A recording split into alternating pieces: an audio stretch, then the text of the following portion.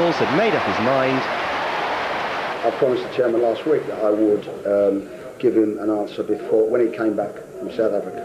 That I did on Thursday, and then he came back yesterday and spoke to me about one or two other things, and would I consider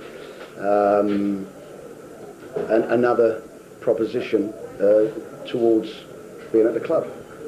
So then we were up against the time scale, because I've said I would actually give the decision. So, but really, he's asked me to go and think about that. So that's where we are again, I'm afraid. There's one point I'd like to make, and that is that there'll be a lot of speculation in the press about where the sticking points are. And really, the sticking points are very private between Terry and I, and they're certainly not financial.